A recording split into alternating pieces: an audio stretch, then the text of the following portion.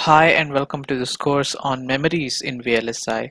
In this video, we will try to understand and we will provide an introduction to read-write memory, also called as random access memory or RAM by some people or some books. Read-write memory is a memory which can be both read and written very easily, which means to say that writing to the memory as well as reading from the memory have almost the same speed. RAM is mostly a misnomer. We can classify these as volatile memory because RAM, we told that random access memory is a broader classification which will include the ROM as well.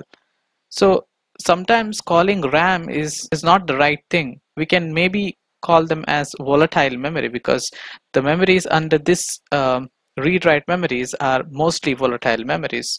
It is not true that there are no memories which are non-volatile in read-write memory. Volatile in the sense that they will have or store the data until and unless there is power supplied to these memories. We will have both enable signal and read-write signal which is supplied.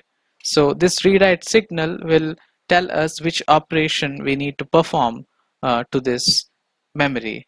Memory cells used in volatile memories can be divided into two types. The first one is static memory or static RAM. Static cells use feedback to maintain the state. That's the reason why it is called as static.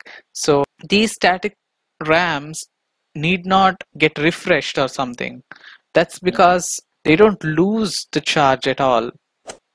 And the second type of memory is dynamic memory cell. The dynamic cells use charge stored on a floating capacitor through an access transistor. So the charge on the capacitor is possibly that it will start leaking as soon as it has been written. So in order to keep that charge on that capacitor, we may have to refresh it multiple times. That's why it is called as dynamic cell. So SRAMs and DRAMs are the most popular memories of read-write category. Register file also belongs to the read-write memory, but it's again a type of SRAM which is used in larger arrays.